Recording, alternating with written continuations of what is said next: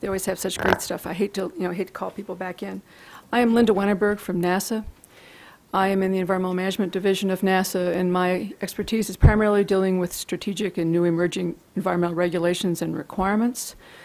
I've been given a significant portfolio working on climate change now and the strategic impacts of climate change, and working closely with the folks from the NASA side that many of you know from the Earth and Applied Sciences. I want to state that we want to thank you very much for coming for this, because we have been doing a tremendous amount of work on climate change adaptation and a lot looking at built infrastructure. The issue of the people that are impacted from your communities, the people that work for you, is extremely important to us. We know that places such as DoD have looked at this issue as a major strategic implication for folks across the country and across the world, for both basically safety and security, but also long-term conditions. So we're very thrilled that this is happening, and very much are glad folks are here. This session is going to be split into two basic working sessions. The first session is going to be now until lunch, and it's going to have 3 speakers going in depth on what is the current state of the art, what folks are doing.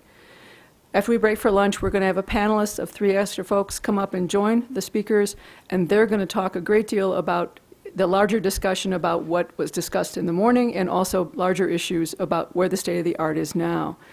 Very much encourage folks to be ready with your questions.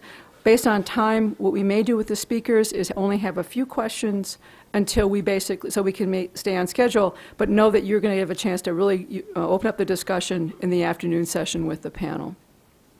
So at this time, I'd like to introduce Ms. Shari Coates. She is coming to us from, please. She is coming to us from the London School of Hygiene and Tropical Medicine.